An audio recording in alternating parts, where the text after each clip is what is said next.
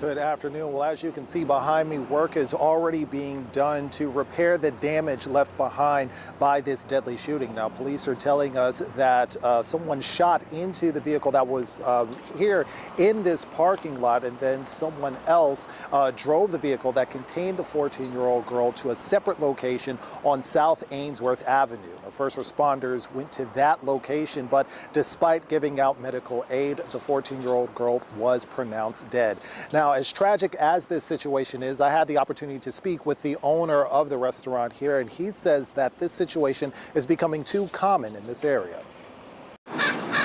Today was supposed to be a celebration for Ezel's famous chicken. Instead, the car came across the parking lot. Its CEO, Louis Rudd, is explaining the death of a 14-year-old girl to his customers. On National Fried Chicken Day, I'm here talking about a kid that's died senselessly. Police responded to calls of shots fired at 11:35 a.m. today on the corner of MLK and South 19th Street. Innocent victim. Officers learned someone shot into a vehicle, hitting the 14-year-old girl inside. Just beginning her life. Someone else in the vehicle then drove the victim to South Ainsworth Avenue.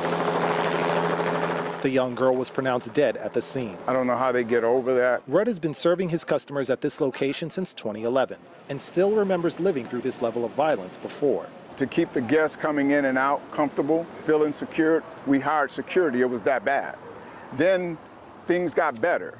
Now I see the trend going negative again. Rudd says in the past 6 weeks, there have been 3 separate shootings at his corner. A guy walking across the parking lot, another guy walking in front of him, and then they just have a shootout right here.